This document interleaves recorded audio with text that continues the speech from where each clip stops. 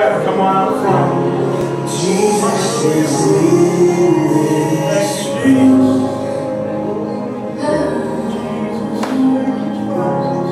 Making this place I stand. Holy ground, holy ground.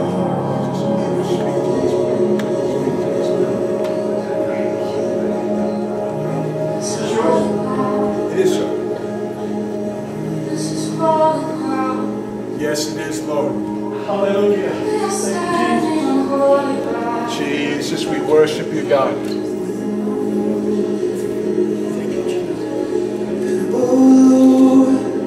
You're beautiful, God. Yes, Lord. Yes. Yes, you are, Lord. Your face is all I see. Sky is so beautiful. For your eyes are always shining. Your grace abounds to me. Thank you. Yes, Lord. Yay.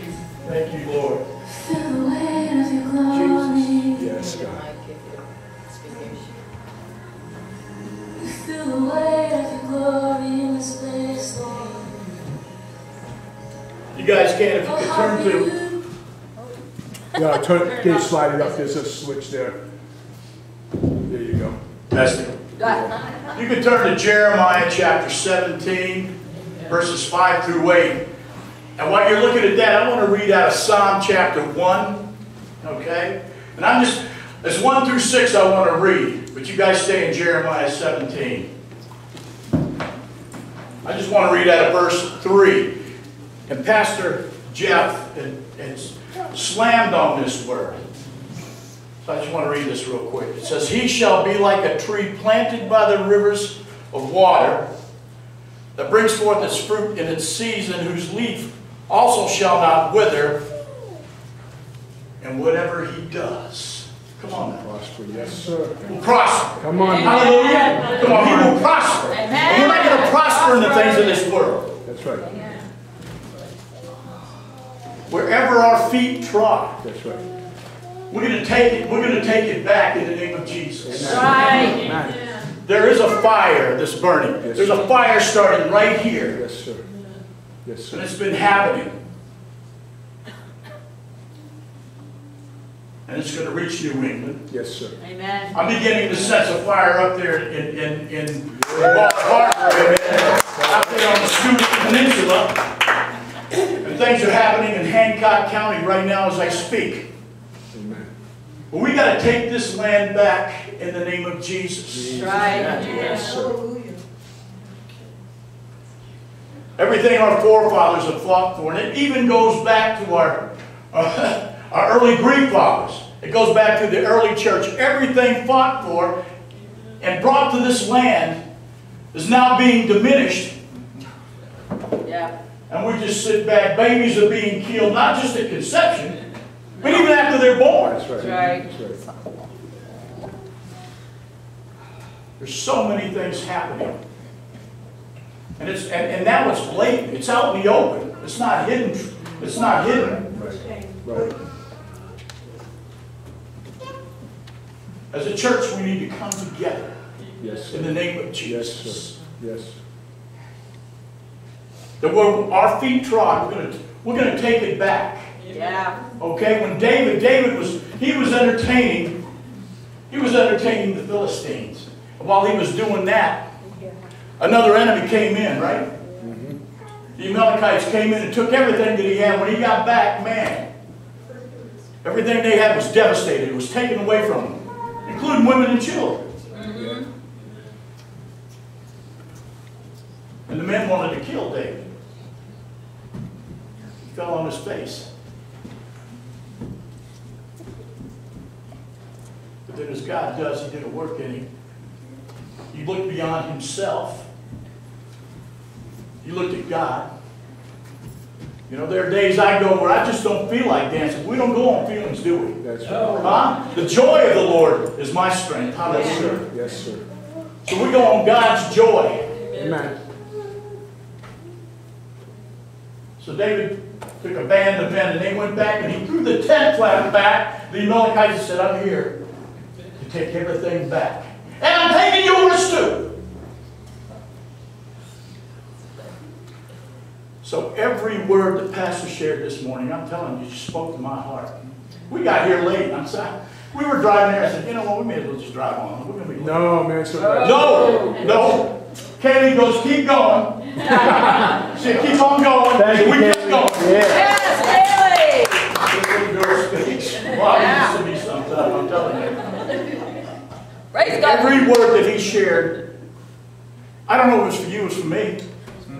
There's been some barren stuff happening up there, but there's been some good stuff happening too. Preach it, brother. You know? Amen. And God is moving. But you know what? I could have stayed. I could have stayed and hung out here. I could have stayed and hung out in this area. But God had something else for me over there. And it meant getting up and moving. And He's got something for each and every one of us. Yes, sir. So take heed. Ears to hear, right? Every word he shared this morning is straight from the Word of God. Begin to not just think on it, but begin to act on it. You know? Yes. We can sit back and contemplate about stepping out of the boat. We can sit there and be one of the other disciples and make fun of Peter and go, hey, look at this idiot, he's stepping out. He stepped out. That's right. Yes, he did. He stepped out, and guess what? For a second anyway, he was standing on the That's wall. right. That's right. As soon as he started taking his eyes off Jesus, he began to sing. But his hand went up, and Jesus pulled him up. And that's what Jesus will do for us. We've got nothing to fear. That's right. Fear is the antithesis of faith, Yeah. and our own eyesight is the antithesis Oh, of faith. yes. We got to begin to see with the eyes of Jesus. Amen. Yeah. Let me close in prayer. Dear Heavenly Father, I just thank and praise you, Lord God.